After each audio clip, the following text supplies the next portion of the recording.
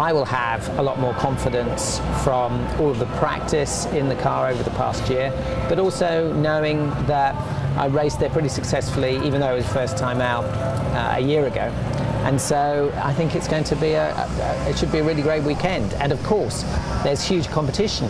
Throughout this year, we've kind of had experience of the circuits in the GT2 Aston, but always kind of, you know, wondered what it might be like in the P1 car. Everything makes sense. It's just an awful lot faster. But going back to Petit, having a good idea on setup and how the car behaves, and also as drivers having, you know, experience of the circuit and driving this P1 car around there, that's, you know, invaluable really. So that's really going to help us, and I think all that'll do really is just speed up our development and just move us on a little bit faster than we would have been previously. But yeah, it's going to be tough. It's going to be a really exciting weekend, I think, with, you know, Audi and Peugeot and all the other European teams coming over as well for the Intercontinental Cup. So yeah, I'm really looking forward to it. The fact that it is a proper long endurance race means that your sort of mental preparation is quite different. When you get out of the car after your first stint, you know you've got to go back in and do it again and again.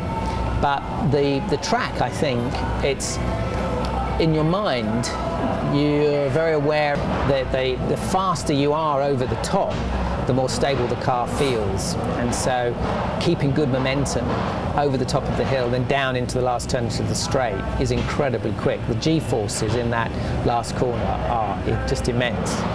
And you're aware too that you've got a fast turn at the end of the circuit, so judging the braking just right for that is really crucial to lap time.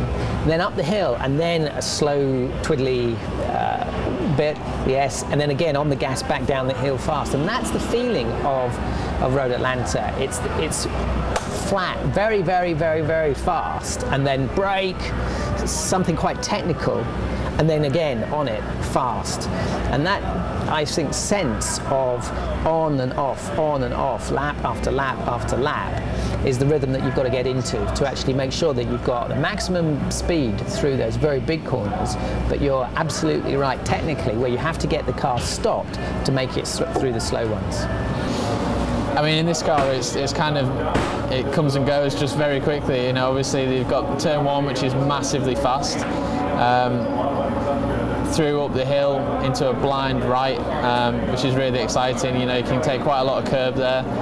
Down the hill then, left, right, left, back up. You know, it's a bit of a roller coaster ride through that kind of turn 3, 4, 5. And then approaching the back end of the circuit, down the big long straight, big break into the last chicane, and then the last corner is probably one of my favourites, where it's just up and over the hill, all flat out, flat through the last turn, massive G. It's just a really exciting track, and certainly a circuit where traffic's always an issue, obviously, wherever you go. It's one of those tracks where actually you can manage the traffic quite nicely, and it's also a circuit where you can get into a really nice rhythm. So, I mean, you don't really feel like you've been in the car for an awful long time, so doing a long stint, you know, a double or a triple is not really such an issue, so it should be good fun. Yeah, I mean, we've got a lot of run time on it, so you know, Le Mans was a big learning experience for us. That's all we can chalk that up to. But yeah, we did learn a lot about reliability, and so we're going to do a thorough preparation. That's the idea. You know, the car's sort of been run as is through these short races. You know, the mileage has been low enough that we're not changing major components. But for Petit, it's one of the biggest races of the year, so it's a complete tear-down re-prep.